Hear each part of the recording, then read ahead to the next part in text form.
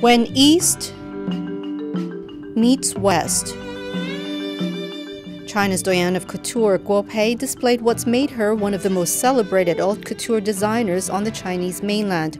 Guo Pei's elaborate blend of East and West design was one of the highlights of the Hong Kong fashion extravaganza, part of the HKTDC World Boutique Hong Kong.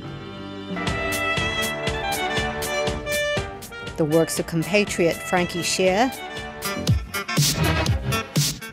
and Japan's Toshikazu Iwaya were also featured, along with Hong Kong's own Dorian Ho.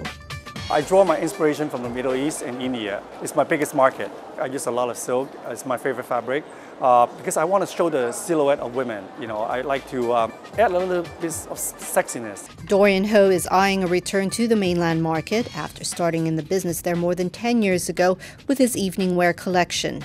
It's about the right time to go back to the market. There are a lot of events going on in China. I think it's in demand. People need to dress up. You can see that the fashion industry is growing in China and people are watching them. Definitely, in the next few years, you will see a lot of upcoming, talent designer. Hong Kong designer definitely have the strength, in working with the corporation in China to come up with collections, in the future. And the future may well lie here at the annual Hong Kong Young Fashion Designers Contest, spotlighting a new generation of Hong Kong design talent.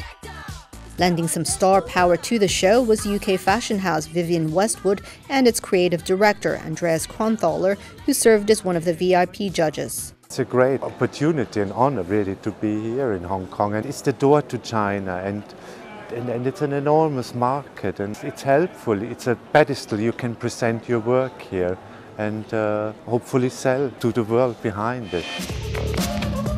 And showcase it did with its runway show, Vivien Westwood Anglomania.